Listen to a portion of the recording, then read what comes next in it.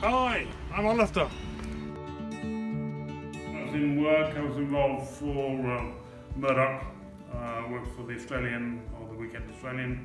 My hobbies, well, painting's one of my ideas, so that's something I'm really very interesting as well.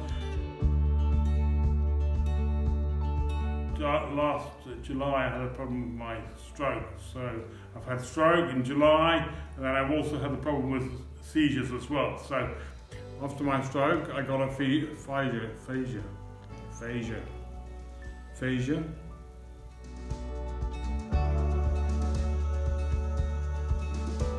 After aphasia, it's really hard to really understand, what people are saying, what questions they're asking me, really so concentrated as well. I'm really having no problems there.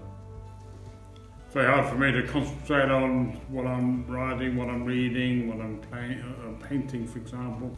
At first, for a long time, because when I don't have the aphasia, it's like you come in, it's like you don't, this almost. And I didn't really understand a lot of stuff too. I've had a problem issues. First to the bank, I was taking some money out of the bank, for example, and I showed them a note that said I've got a, that I've got a stroke and I've had a seizure, and they didn't really understand me. And because I didn't have a wheelchair and I didn't have a problem with my walking, etc., they didn't really understand me, and it was a big issue. It is a big issue. A lot of people you see there, they might have been sort of, had an accident, for example. They don't talk, or they lie in bed, etc., etc. I'm really interested in sort of doing different things. Painting, I'm really very interested here. When I can't sort of speak something, it's given me an opportunity to be painting to really explain what you want to say. So we've got some blue, maybe. Some blue, so we play around with some blue.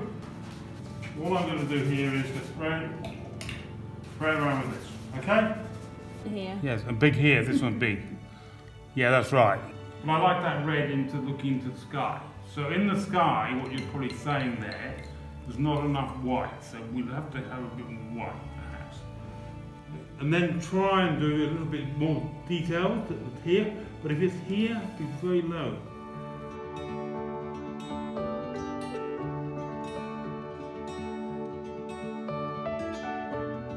They really understand that I'm not really a teacher, but I'm sort of inspire people.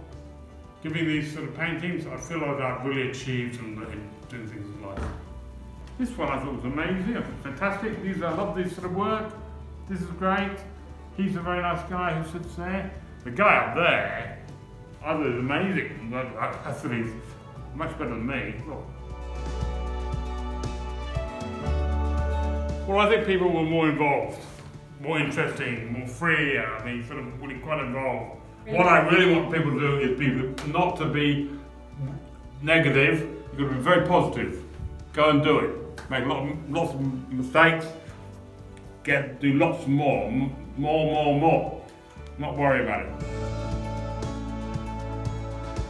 If I have a stroke, please, you have to really be understanding what I say. Be more patient. I really want to say something to you, but I really mean to say to you, but I can't say to you the right thing, so you've really got to understand that. And even speaking to you on the phone or writing to you on the phone, you've really got to be patient if it's not what it was in the past.